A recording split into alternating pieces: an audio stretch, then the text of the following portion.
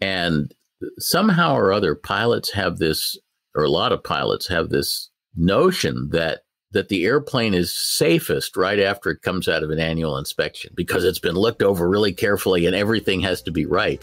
And that's exactly the opposite of the truth. That is the most dangerous time. Hello again, and welcome to the Aviation News Talk podcast. I'm Max Trescott, and this is our weekly show dedicated to everything general aviation, such as news and safety tips for pilots and student pilots like you. Today, we'll be talking with author Mike Busch. He's the 2008 National Aviation Maintenance Technician of the Year and founder of Savvy Aviation. Mike has written 2 new books on airplane ownership, and he'll be giving his tips for aircraft ownership. Now, last week in episode 146, we talked about WAAS minimums, which you need to understand to fly GPS approaches. So if you didn't hear that episode, you may want to check it out. And if you haven't already, please touch the subscribe button on whatever app you're listening to me on. That helps other people find the show, and it's the only way to get new episodes of Aviation News Talk to automatically download to your phone as soon as they're released. And it's free. So just take a moment, click on subscribe. And speaking of free, these episodes are totally free, though. Each one takes 1 to 2 days to produce, so I'd love if you join the just 3 to 4% of all listeners who support the show by donating via Patreon or PayPal each month via credit card. If you do find value in these shows, please go on out to aviationnewstalk.com/awesome or aviationnewstalk.com/PayPal and show your support. Now here's our conversation with Mike Busch. Now let me tell you a little bit about Mike Busch. Mike was born in New York City and grew up in the Northeast. After majoring in math in college, he did graduate work in math and business, and soon after moved to the West Coast, where he's been ever since. After college, he worked in the computer industry as a software developer, and he managed major software development projects for corporations including Computer Sciences Corporation, General Electric, Honeywell, NCR, Philips, and Visa. In 1995, he began working full-time in the aviation industry, and in that year, he co-founded avweb.com, which is a well-known aviation news website. He's also the founder of Savvy Aviation, Inc., which is about to celebrate its 12th year in business. It includes a concierge maintenance management program, a pre-buy management service, an engine monitor data analysis service, and a 24/7 fast response breakdown assistance service. Mike is also a longtime member of the technical staff of the Cessna Pilots Association and a prolific writer of articles on maintenance that have appeared in many GA magazines, including his monthly maintenance column, Savvy Maintenance, in AOPA's Pilot magazine. And in recognition of his contributions to aviation, he was named the 2008 National Aviation Maintenance Technician of the Year, an award presented to him by the FAA administrator at EAA AirVenture in Oshkosh, and it was at that ceremony where Mike and I met for the first time. Mike, welcome back to Aviation News Talk. I'm excited to have you back. Well, I'm glad to be back, Max. I didn't realize that was the first time we met. It was. I was the 2008 National CFI of the Year. We were both at the awards ceremony. We both were standing backstage there and had the administrator talk with us and present our awards. So fun time. Yeah. Well, that brings back good memories. Indeed. It was great. Well, you and I are both doing what most of the people in the country are doing right now, assuming they're listening to this not 10 years from now. And that is we are sheltering at home because of the COVID-19 pandemic. And I'm kind of curious. I'm guessing there are pilots who are not flying their plane as often as they used to. Just kind of give us an idea what happens to an engine over time that isn't flown enough.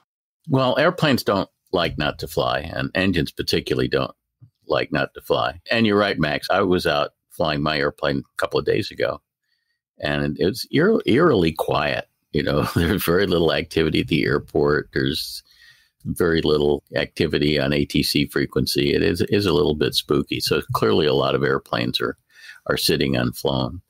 And the big issue with engines that are unflown is the risk of corrosion. And it's corrosion to ferrous metal parts that don't have a protective oil film being held captive against them. So, for example, we don't worry about crankshafts corroding because the crankshaft journals have a film of oil being held against them by bearings, and they can go a very, very long time, and we never see any corrosion on crankshafts. The things we really worry about in engines that are idle are the cam lobes and the lifters and the cylinder walls. Now, if you get corrosion on cylinder walls, light corrosion is pretty common, and it scrapes off when you next run the engine. It's not usually that big a deal. If the corrosion develops into serious pitting, the cylinder can start losing compression and so on. But, if the worst comes to the worst, you wind up changing a cylinder. Cam and lifter corrosion is the stuff that is really a nightmare, because the only solution to it is splitting the case. So it gets very expensive. And over what period of time would you expect something like this to become serious? It depends a lot on the environment. An airplane can sit for a long time in Denver or Missoula, Montana or something. But if it's sitting in Baton Rouge, Louisiana, or God help us, South Florida, which is like the corrosion capital of the United States, a relatively small amount of inactivity, a month or two of being inactive, and bad things can start to develop. So in high corrosion environments, it's worth taking more active precautions against this if the airplane's going to be idle than it would if the airplane was based in a place that had a less corrosive atmosphere. Also, whether the airplane is stored outside or hangared makes a difference as well. So if people aren't going to be flying their plane a lot right now, what kinds of steps should they take to try and protect their engines? Well, there are really two things that you can do. The traditional way to protect an engine during a period of disuse is what's called pickling the engine, or the official term for it is placing it in flyable storage.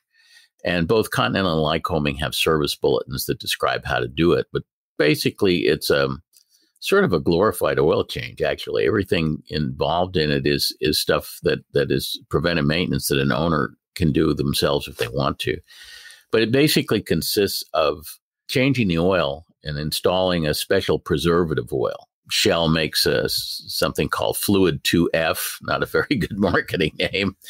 Phillips makes a much better named product called Phillips Anti-Rust Oil. But these are oils that are specifically designed as preservative oils, and they're very sticky, and they create a protective film that tends not to strip off over time, or strips off very, very slowly compared to normal operating oils. So you basically do an oil change. Ideally, you go fly the airplane around the pattern once, but failing that, you can just do a good thorough run up to get all of the surfaces inside the engine thoroughly coated with this sticky oil. We've had a lot of inquiries, by the way, from people in Europe, like in France and stuff, where they're in total lockdown. They're not even allowed to run their engines. It's really a tough situation. And then after you coat the inside of the engine with this sticky preservative oil, you take out the top spark plugs, you replace them with dehydrator plugs, which are little plastic things that look like spark plugs, but they're filled with desiccant crystals.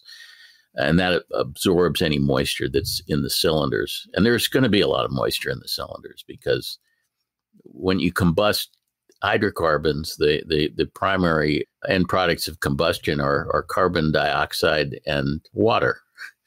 And the water, most of it is in the form of steam, and it goes out the exhaust, but a fair amount of it stays inside the engine. So whenever you shut an engine down, there's tons of water in the cylinders, and there's moisture in the crankcase and everything. You just can't get away from it, because it comes from the combustion of avgas. It doesn't come from the environment.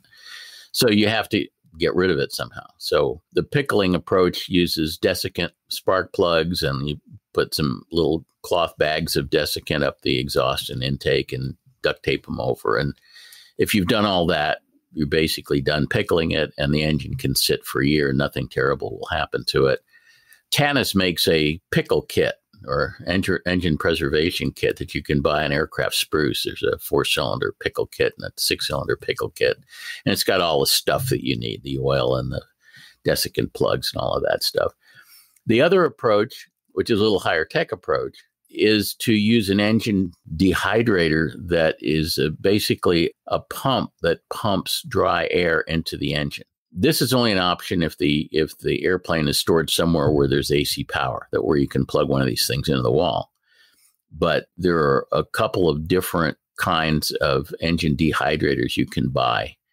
And you basically plug them in, you hook a tube from the engine dehydrator into the crankcase, either through the oil filler or through the breather, depending on what's the easiest way to get air into that particular engine installation.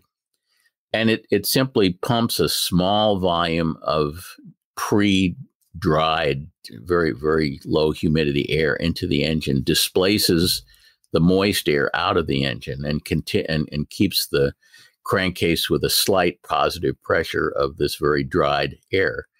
And again, that prevents the corrosion by keeping the moisture out of the engine.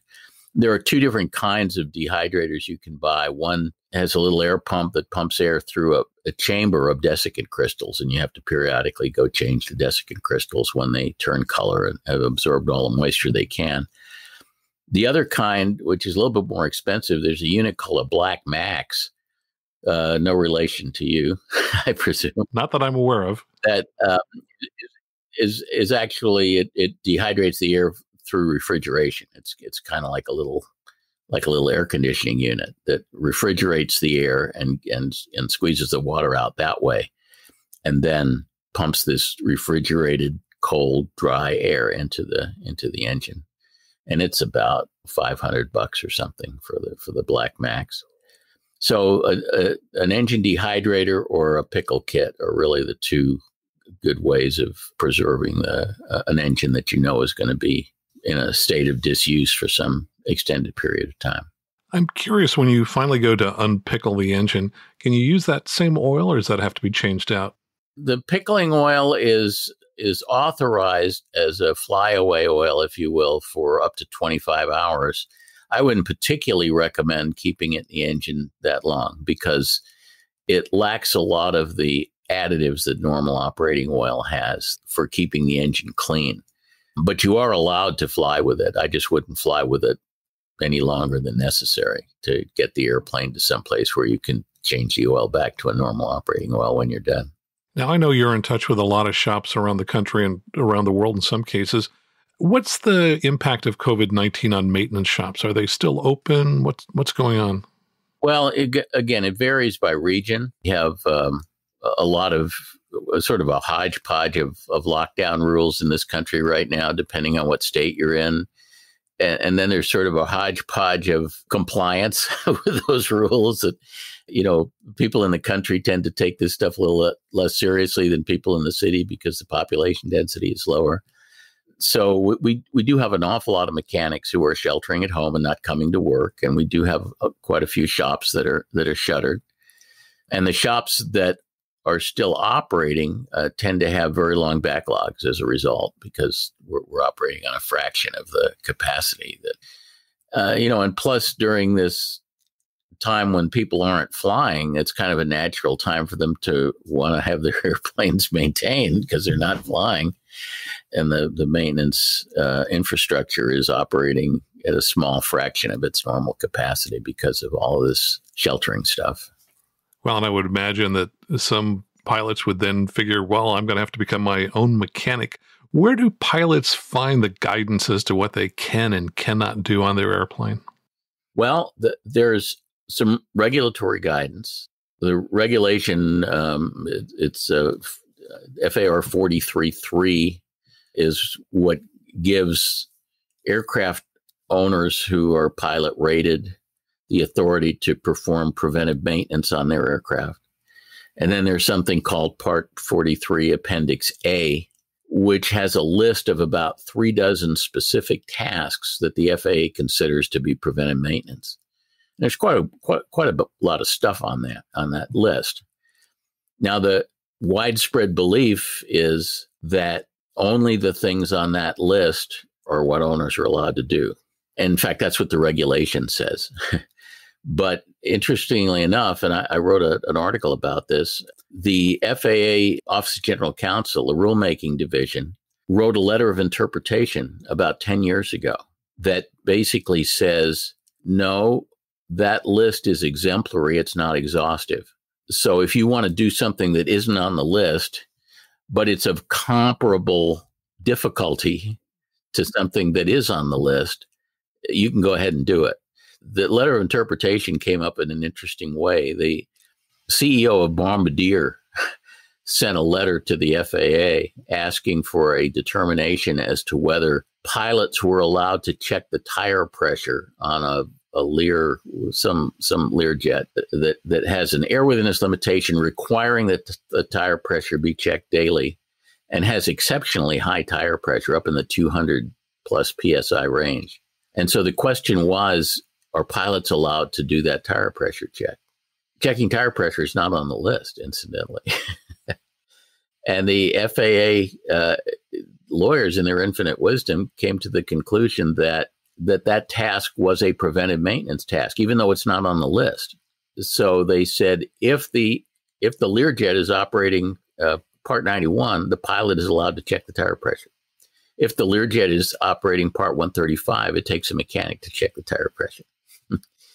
As a result of this particular letter of interpretation, it basically says that the list is an exemplary list, not an exclusive list, and that there are lots of other things that the FAA would consider preventive maintenance that aren't on this list of 36 items. So it kind of opens up the door to owners doing lots of stuff that they can legitimately call preventive maintenance. There's a definition of preventive maintenance in FAR 1.1 in the definitions, and it's a pretty broad definition. An awful lot of stuff falls into preventive maintenance. Well, I know you have a breakdown assistance service. So we talked about it 2 years ago when it was new then. And what are you doing now that COVID is circling the world? We actually made an interesting decision because of the fact that people are having a hard time getting maintenance done, that we decided to open up our breakdown assistance program and make it free for the next 3 months, at least 3 months. We're going to sort of make an on-condition decision as to when to end this period of freebie based on just how long this lockdown continues. But until the maintenance infrastructure is back to something approaching its normal health, we're offering this service, which we normally charge $150 a year. And it's like AAA for General Aviation is what it is. But we're offering it for free for at least a period of the next several months while people are locked down and having a problem. So if you're flying your airplane, you run into a problem and you have a hard time finding somebody to fix it, we've got a 24/7 hotline you can call. And within a maximum of 15 minutes, and it's usually more like 5 minutes, you'll get a call back from one of our IAs, and they'll walk through a troubleshooting exercise with you to try to determine exactly what's wrong. Then they'll walk through an exercise with you to try to determine whether what's wrong is a safety of flight item or not, or whether it's okay to fly that way. And about half the time, it turns out that it's not a safety of flight item, and that the best thing to do is to just fly home and deal with it later. And the other half of the time, it turns out that it's something that needs to be dealt with. And so we then take care of finding the necessary maintenance resources to get the airplane fixed while the owner either checks into a local Motel 6 or continues his trip up via alternate transportation. But we worry about getting the airplane fixed. So that's kind of what the service is. And like I say, it's normally something we charge $150 a year for, but because of this COVID thing, we've decided we're going to do it for free for a while. Seems like the right thing to do. Well, how do people go ahead and sign up for that then if they'd like to do that? If you just go to our website at savvyaviation.com, or actually if you go to savvybreakdown.com, it takes you right to the page. And you sign up for free. We don't ask you for a credit card or anything. There's no strings attached to this deal. We just need to know who you are, how to contact you, and something about your airplane, what you're flying. And once you get into the system, then you can call. You get a hotline number, a toll-free number to call. And the toll-free number is actually answered by a 24/7 answering service in Ohio.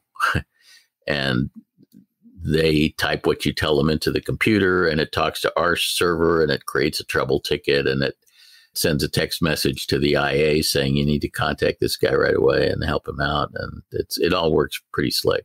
You'll normally get a call back within about 5 minutes after you call the hotline and answer their questions about where you are and what's wrong and stuff. Well, and I imagine you must have rotating on-call duty for staff people who need to answer not answer the phone. Yeah, but that's exactly right. And we always have multiple IAs on staff so that if the first guy doesn't grab it within a minute, then it goes to the next guy. But yeah, we've got about 30 people working for the company, and about half of them are IAs, and we do have them on a rotating on-call schedule. That's good. I was worried you hand out your personal phone number.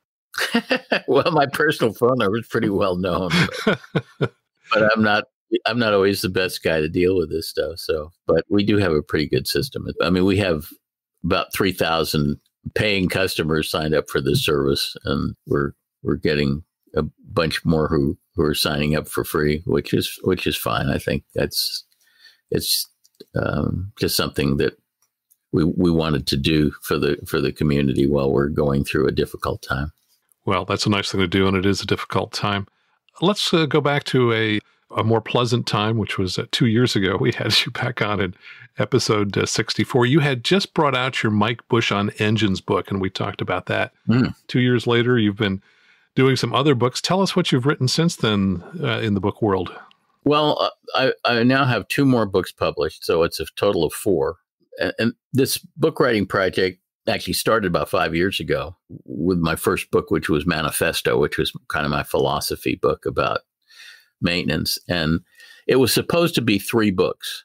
It was supposed to be the Manifesto, which was the maintenance philosophy book. Then it was supposed to be one on engines, and then it was supposed to be one on kind of airframes and avionics and everything else. So when I got the engine book done, which is, I guess, about the last time you talked, and then started working on the everything else book, outlined it and estimated the page count, and it looked like it was going to be about 1,000 pages. You know, it's not really practical to do 1,000-page paperback. There's just some physical limitations that make that difficult. So I decided that I was going to have to divide it into 2 volumes.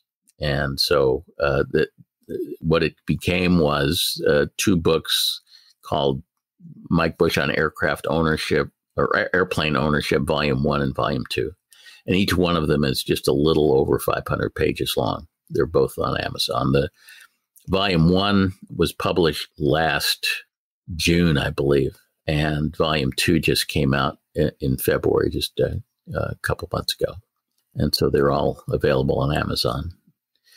And now my latest project is turning all of those books into audiobooks, because nowadays a lot of people prefer to listen to books than to read them. And I happen to be one of those people. I'm an audiobook junkie, and I go through 2 or 3 audiobooks a month. And so I decided I was going to turn the books into audiobooks, and I'm reading them myself as opposed to hiring a professional reader, because I got a lot of feedback that people wanted to.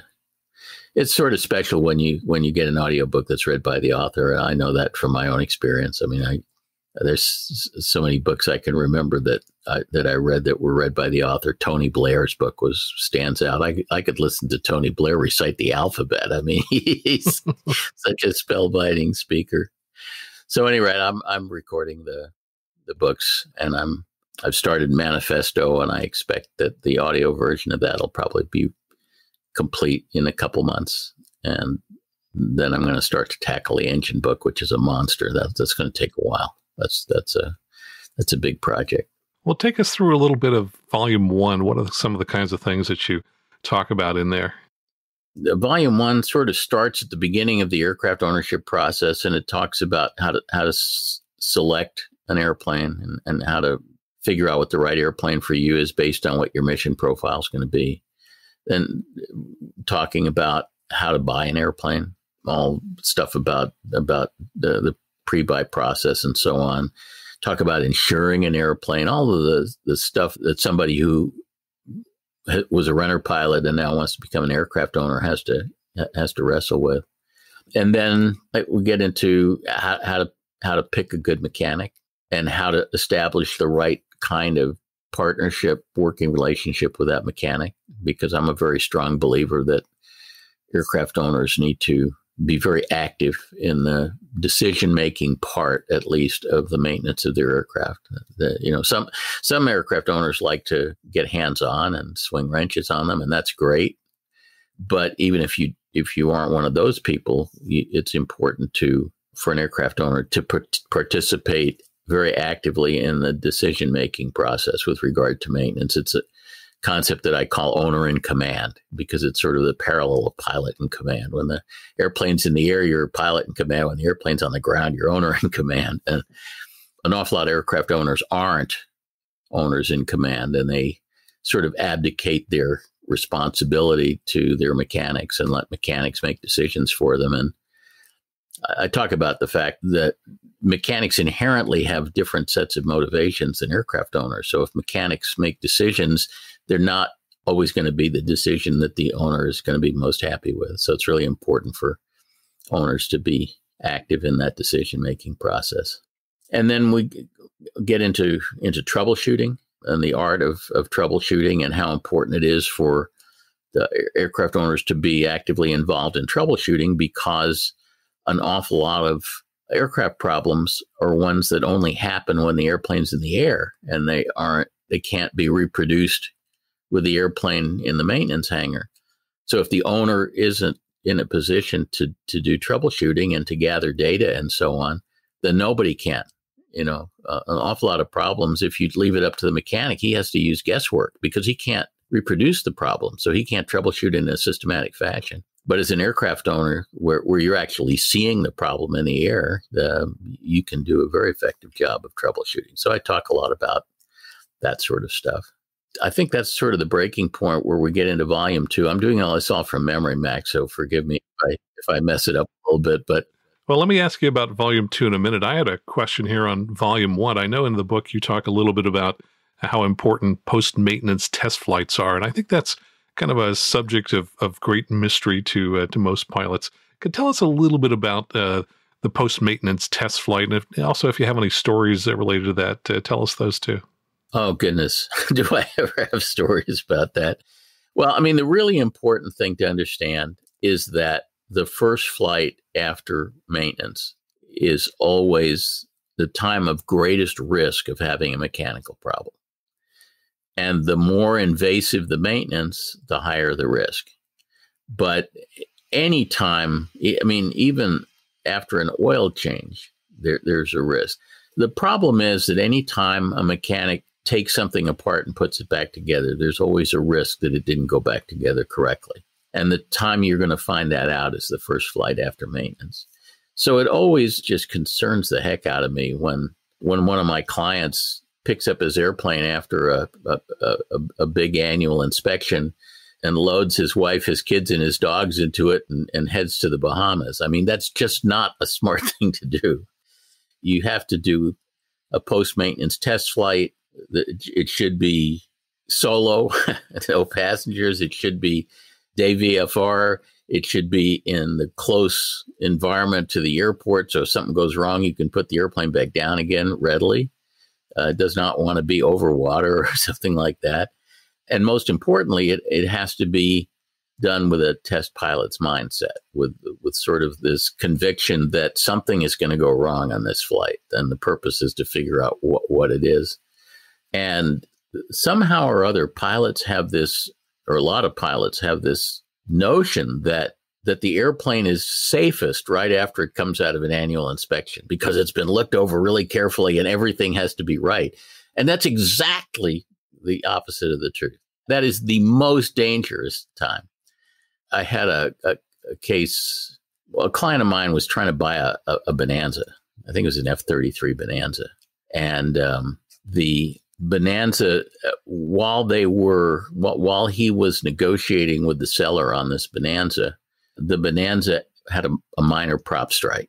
I think the prop ran into a orange cone or something like that.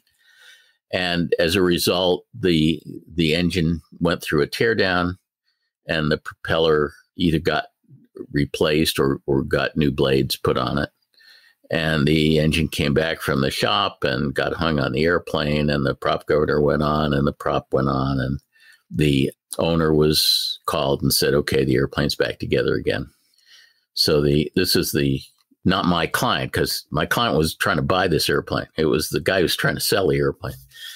And he was about 50 years old. So he gets in the airplane with his 43-year-old girlfriend and the girlfriend's young child, and they go fly off for $100 hamburger. And the airplane was based in Seattle, and they decided they were going to go to Friday Harbor to get a $100 hamburger. I've been to Friday Harbor. It's a very nice place to get a $100 hamburger, but it involves a considerable flight over water to get there. So they take off, they climb up to 6,000 feet to top Whidbey Naval Air Station airspace, and then they start a descent heading for Friday Harbor. And the prop goes into overspeed, and the guy can't control it, and he pulls back the prop control, doesn't have any effect, and he starts trying to throttle back to control this overspeed. And then there's this loud bang, and oil starts covering the windshield, and it becomes quite apparent he's not going to be able to make Friday Harbor. And so he heads for a little airstrip on a little island that was halfway between Whidbey and Friday Harbor. He doesn't make the airstrip. He puts it down on a road. They all walked away with just like minor cuts and scratches. It was amazing, but the airplane got totaled. And it's just like, what thought process? And it's funny because the local paper on this little island that comes out once a week had this article quoting the local sheriff about how this pilot's remarkable skill averted a tragedy. And I have to admit that if you look at where he put the airplane down, it was very hilly and had power lines, and he did a hell of a job putting this airplane down. But what was he thinking? Taking off on this flight with his girlfriend and her kid, over water and everything. It's just a total lack of understanding of the risks involved. You just don't do that. And it happens all the time. And I know exactly why the prop went into overspeed too, because it's a very common situation on Continental engines that if the mechanic installs the prop governor and he doesn't get the splines on the prop governor shaft lined up just right, it damages the prop governor drive gear inside the bevel gear that mates with a similar gear on the front of the crankshaft.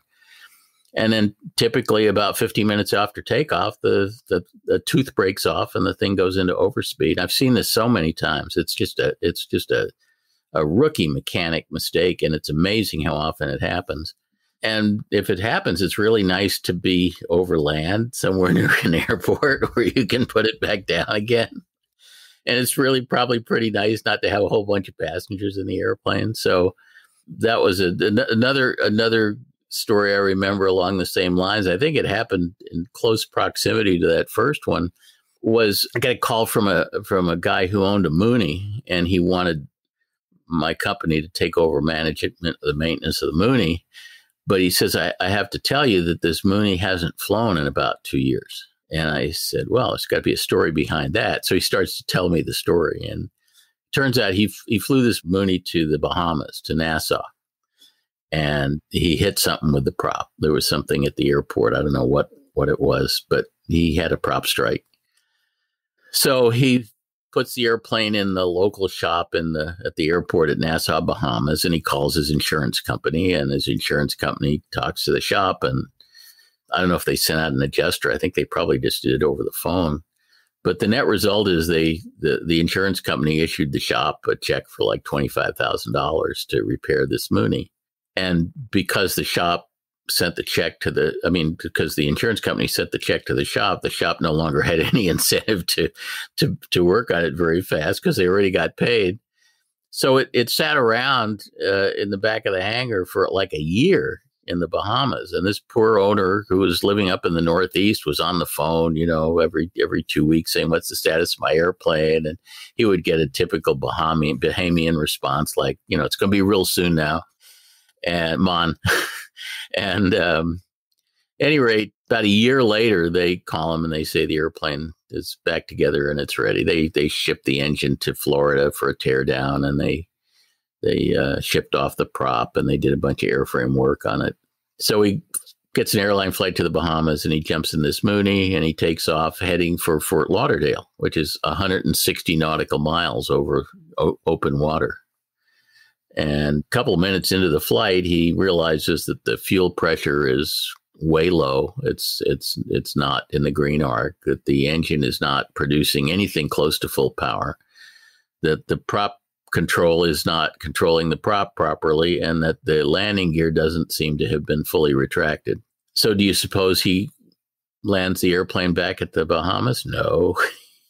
He flies it to Fort Lauderdale in this condition, over 160 nautical miles of open water.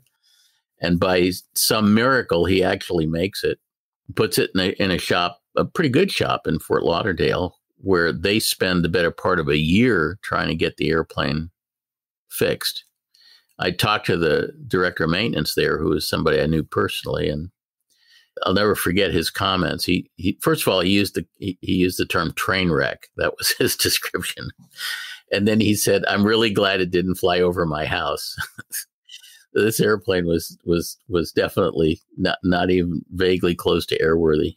And it took them a year to get it all sorted out. It turned out that there was some plastic debris lodged in the fuel system that was restricting fuel flow, but nobody could figure out what the problem was. So they sent the engine out for another tear down, and they tore it down. There wasn't anything wrong with it. And it ran fine on the test stand, but it didn't run fine on the airplane. Finally, they figured out that there was some plastic lodged in some fuel lines and stuff, but it was a real nightmare. But what possessed this guy he was so desperate to get his airplane back to the States. Because it had been imprisoned in the Bahamas for a year, that it just all rational thought went out the window. But I see people do this sort of thing a lot, maybe not to that extreme. I mean, that's a good story because of the 160 nautical miles of open water, but a lot of people just don't understand that the first flight after maintenance is the time you really have to be worried about something going wrong. Well, it sounds perfectly rational to me. He probably decided that rather than take it back to the shop, he'd prefer to ditch it in the water than to go back to that shop again. Maybe so. In Volume 1, you also talked about purchasing an airplane. And I'm sure there are a lot of listeners who would like to buy an airplane someday. And they've probably thought, well, hey, maybe if I can get just a really good deal on an older airplane, maybe that way I can afford a plane. Have you ever run into people who tried this and, Oh, all the time. Oh, by the way, there's a hot off the press story I will relate to you just because it's so current.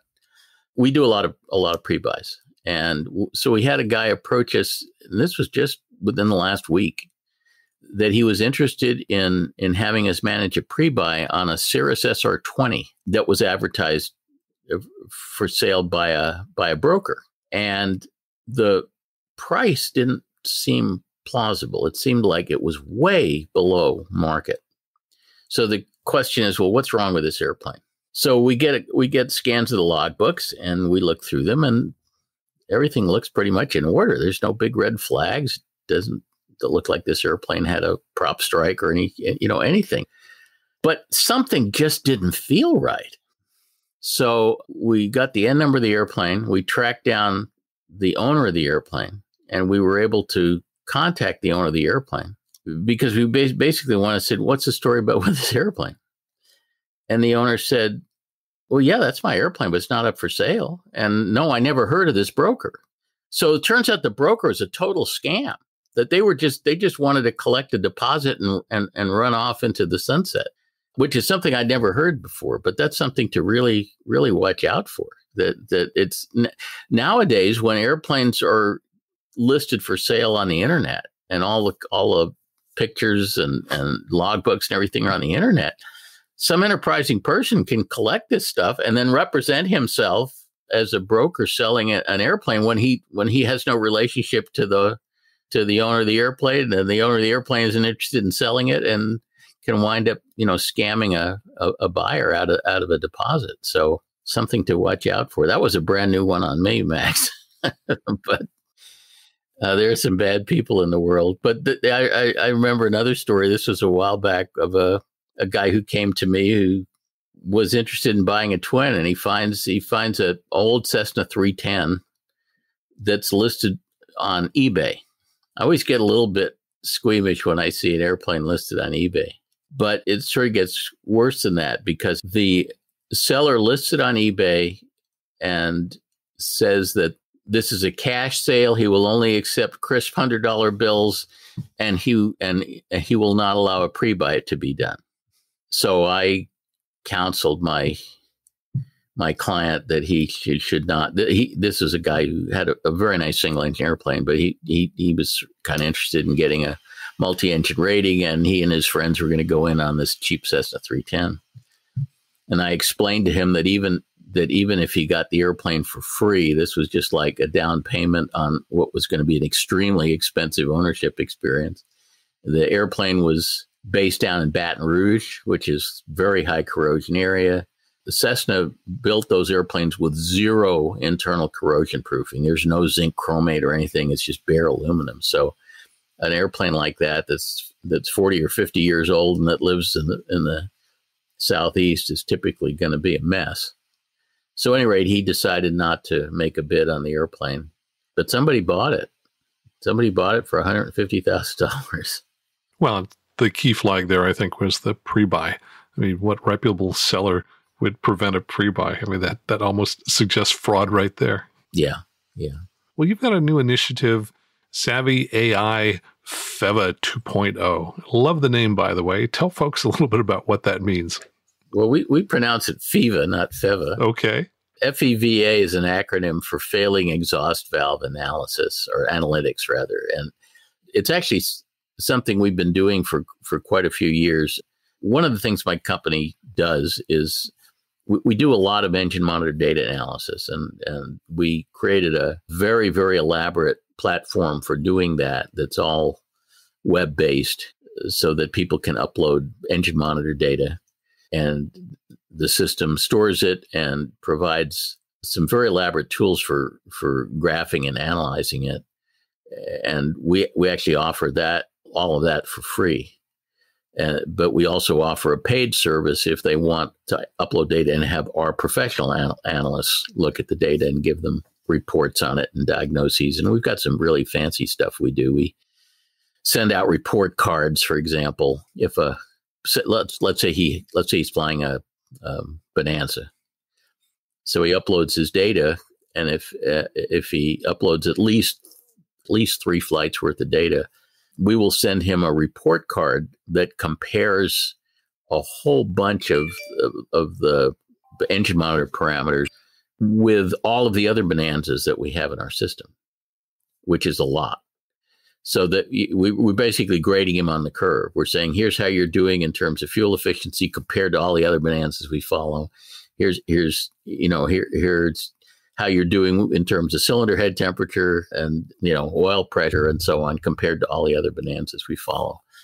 And it's really interesting. We have about 2.5 million flights of data in our database now, which is like a massive amount of data. If you think about how many data points there are in a flight and 2.5 million flights, we have billions of data points in our database now. About 10,000 aircraft contributed to that 2.5 million flights. So we have tons of Cirruses and tons of RVs and tons of Moonies and stuff all in the database. So one of the things that we started doing not long after we developed this platform is to try to come up with algorithmic screens, the computer algorithms that would look at the data as it's being uploaded and try to flag anything bad that the computer could detect. And so we started off doing really easy stuff like flagging flights that had excessive cylinder head temperature and that sort of thing. And then I had noticed for many years that frequently when a cylinder is developing an exhaust valve problem, you will start to see a small, slow, rhythmic variation of exhaust gas temperature. And it's a very distinctive pattern because it's very slow. It's typically like 1 cycle per minute. And it's a small variation. It's typically, maybe 30 or 40 degrees out of a 1600 degree EGT. So it's a very tiny percentage variation. but it's fairly easy to detect. So we created some software to look for that pattern and to alert us when somebody uploaded engine monitor data that had that kind of oscillation in the EGT. And we would alert them and say, our screen shows that you're at some risk for a burned exhaust valve, and we suggest that you stick a bore scope in cylinder number 3 and take a look at that valve. So we call this algorithm that we developed FEVA, Failing Exhaust Valve Analytics. And I wasn't completely thrilled with the performance of that heuristic algorithm we came up with. We did back test it on a bunch of data, and we tried to fine tune it as best we could. But it still came up with a fair number of false positives where it would alert on a cylinder, and then we'd look at it, and it didn't look to us like it was really a bad exhaust valve. It looked more like there was just noise on the signal, that sort of thing. So about a year ago, we started looking at whether we could do better. And because we now have so much data in our database, we decided that we could start applying machine learning techniques to the problem, where we would create a trainable algorithm, and we would just start running thousands of cases through it of known good valves and known bad valves, and let it figure out what the algorithm ought to be, as opposed to us writing code that tried to duplicate what our human analysts would be looking for. It was an interesting project, and lo and behold, it turns out that the new algorithm, which we're calling FEVA 2.0, the machine learning version of it, is a lot more accurate than the heuristic one we came up with, and it's got a lot less false positives. And the other neat thing about it is that instead of being a binary thing that says, yes, this one looks like a problem, or no, it doesn't, this algorithm comes out with a kind of a risk factor, so that basically what comes out of this algorithm is, here's a map of your cylinders, and these 3 are at below average risk for having an exhaust valve problem. This one is at above average risk, and it gives you a little bar graph of risk factors for the cylinders. And again, we always recommend, if we see a cylinder that looks like it's at risk for an exhaust valve failure, of putting a bore scope in, because that's kind of the gold standard of how you determine whether it's really at risk or not. But most people don't get their cylinders bore scope very often. At best, they typically get them bore scope once a year. The nice thing about the engine monitor is it's constantly looking every flight. And so it has the potential of catching these problems a lot earlier. And exhaust valve failure is one of the major causes of power loss incidents. And if the exhaust valve fails just right, it can actually cause a catastrophic failure. Usually it doesn't. Usually it just causes power loss. And particularly 4-cylinder engines, a failed exhaust valve creates a really big problem for the pilot. 6-cylinder engines will run acceptably well on 5 cylinders and get you to an airport, but a 4-cylinder engine doesn't run worth a crap on 3 cylinders. So if you're flying a Skyhawk or a Mooney with a 4-cylinder Lycoming or something, and it swallows an exhaust valve, there's a pretty good likelihood you're going to make an off-airport landing. So these things are pretty important to catch these things before they get to failure. So we're really, really excited about this machine learning stuff. And of course, we couldn't do machine learning to begin with because we didn't have enough data to train the algorithms. But now that we have all this data, it's really, really working out very well. And so we're working on another algorithm right now that we've tentatively called SEVA, which is for stuck exhaust valve analytics, because that's the other big exhaust valve problem. Continentals tend to burn their valves a lot. Lycomings tend to have problems with stuck exhaust valves. And the stuck exhaust valves will start off being fairly innocuous. They'll produce a little engine roughness at startup, which kind of goes away when the engine warms up. It's colloquially referred to as morning sickness. But if it isn't addressed it gets worse, it can cause a stuck valve when the engine is producing power, and that can result in a bent push rod and basically shutting down the cylinder. And if it's really stuck badly, it can result in a valve strike, which is where the piston comes up to the top of the stroke, but the valve hasn't closed, so the piston hits the valve and snaps off the face of the valve. And if that thing gets lodged just right, it can shatter the piston and cause a catastrophic engine failure. So again, this is a condition that it's really important to detect it early and to act on it promptly so that it doesn't get bad enough to cause a problem. Actually, this SIVA problem looks to me as if it's a simpler one algorithmically than the burn valve problem. So we expect to be beta testing our first SIVA algorithm within the next couple of months. Well, you're having way too much fun applying your software skills to these traditional problems. It has been a lot of fun, because all of this machine learning stuff is relatively new technology, and it's stuff that, I never learned when I was a software developer. It didn't exist. So it's pretty cool. Yeah, it is fun to take new tools, apply them to old problems. I realize now I didn't ask you about volume 2 of your aircraft ownership book. Tell us just a little bit about the content of volume 2. Well, volume 2 starts with a pretty in-depth review of regulations that bear on aircraft maintenance. And this is an area where aircraft owners, they're typically trained as pilots, and so they know quite a bit about Part 91 and operating flight rules, and they know quite a bit about Part 61, which is, requirements for getting certificates and keeping them current, all that stuff. But they typically don't know very much about the maintenance side of regulations, which is mostly in Part 43 and Part 65.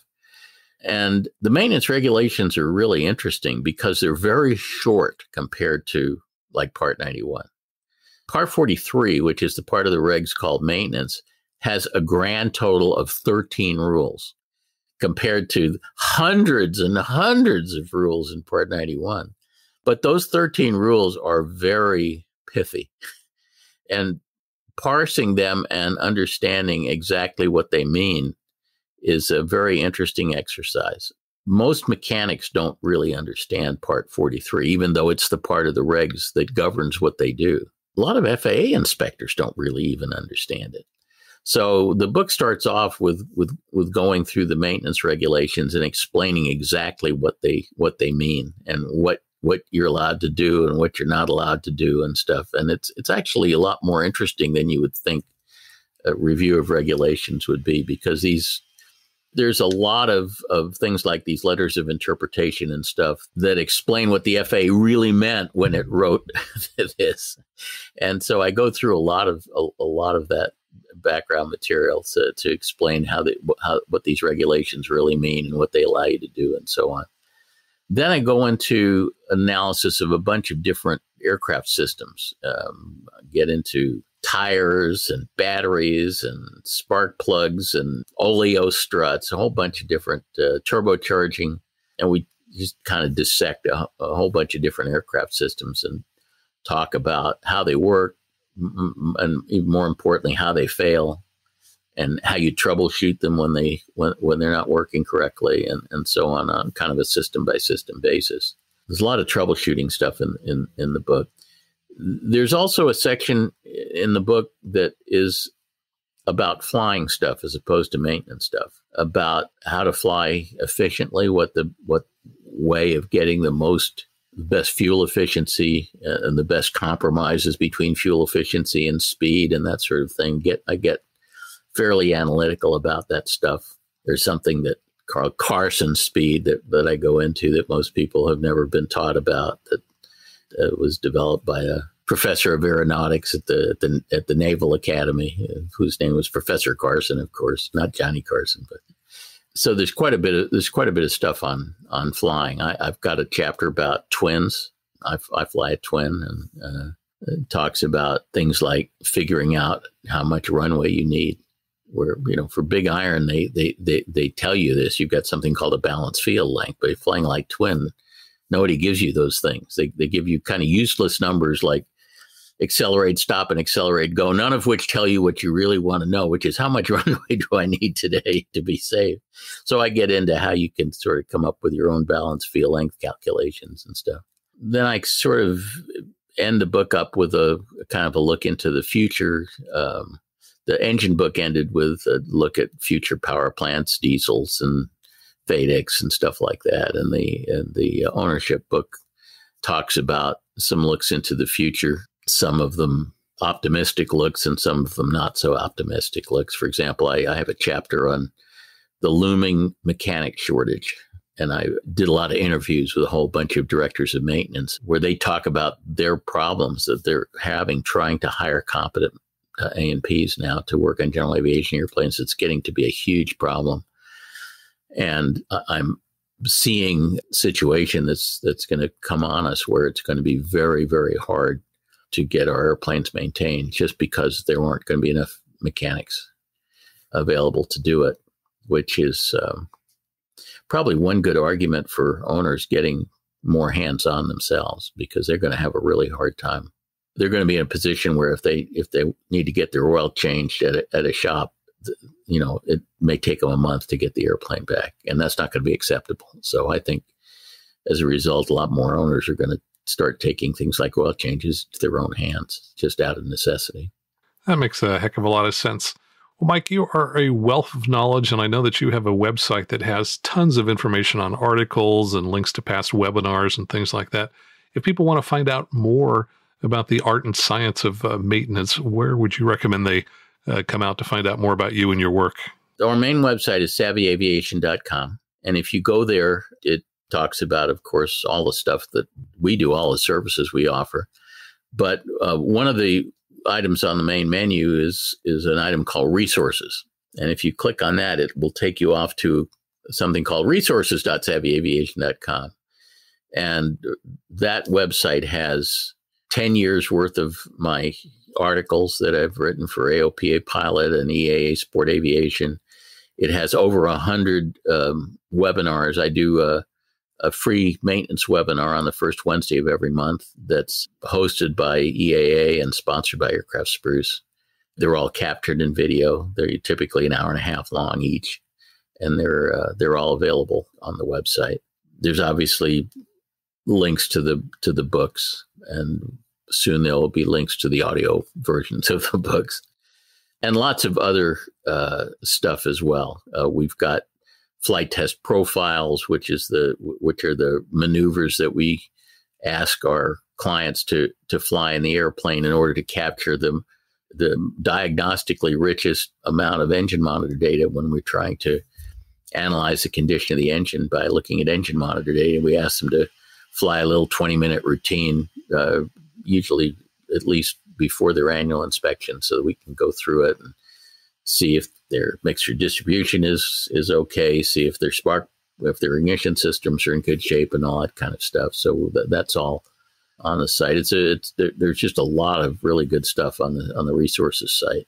I agree. Tons of stuff out there. I absolutely love your website. Mike, thanks so much for joining us here today. Oh, it's my pleasure, Max. This is fun. Let's not wait till 2 years to do it again. What do you say? Guaranteed. Thanks again. Okay. Well, Mike is clearly a thought leader in general aviation, and if you want to learn more about maintenance, you really should read his works. And I made it easy for you to do that. Just go into the show notes at aviationnewstalk.com or tap on the artwork of the podcast app that you're listening to now on your smartphone, and you'll find links there that will take you to Amazon and to each of his 4 books. I've also included links to the EAA webinars on YouTube and to his Savvy Aviation website. And if you have friends who you think ought to be listening to Mike and to our other 146 shows, please tell them about the Aviation News Talk podcast. And if they don't know what a podcast is, and lots of people don't, just send them out to the Apple App Store or the Google Play Store, because everyone knows how to download an app. Search in the App Store for Aviation News Talk, and you'll find our dedicated apps for iOS and Android. Yes, and of course, those apps are free.